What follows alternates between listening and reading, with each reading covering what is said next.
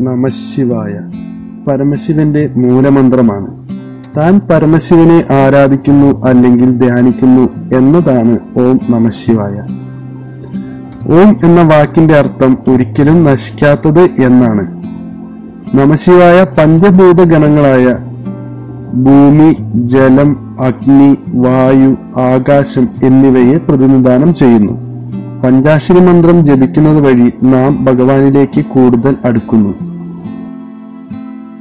ഓം നമശിവായ എന്ന മൂലമന്ത്രം ഉണ്ടായത് യജുർവേദത്തിലെ രുദ്രചക്ര സ്തോത്രത്തിൽ നിന്നുമാണ്.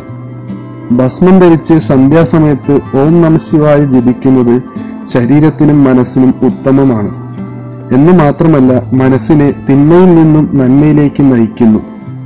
പഞ്ചാക്ഷരി മന്ത്രം ജപിക്കുന്നതിലൂടെ നാം നമ്മെ തന്നെ പരമശിവന് സമർപ്പിക്കുന്നു എന്ന് വിശ്വസിക്കുന്നു.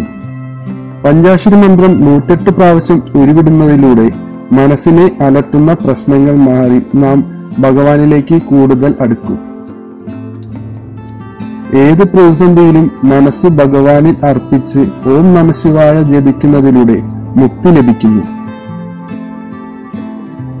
പഞ്ചാക്ഷരി മന്ത്രം ഉരുവിടുന്നതിലൂടെ ഗൃഹം കലഹമില്ലാതെ ഐശ്വര്യപൂർണമായ സമാധാനമുള്ളതായി മാറുന്നു. പ്രഭാതത്തിലും സന്ധ്യാസമയത്തും നിലവിളക്കിന് മുമ്പിൽ ഇരുന്ന് ഓം നമശിവായ ജപിക്കുന്നത് അത്യുത്തമമാണ്. പരശുരാമൻ സൃഷ്ടിച്ച 108 ശിവക്ഷേത്രങ്ങളിൽ വന്ദിക്കുന്നതിന് തുല്യമാണ് പഞ്ചാക്ഷരി ജപം. പരമശിവൻ ഉഗ്രകോപിയാണെങ്കിലും ക്ഷിപ്രപ്രസാദിയാണ്. മനസ്സറിഞ്ഞ് ഭഗവാനെ ധ്യാനിക്കുന്നവരെ ഭഗവാൻ ഒരു പ്രതിസന്ധി ഘട്ടത്തിലും കൈവിടില്ല. ഓം നമഃശിവായ.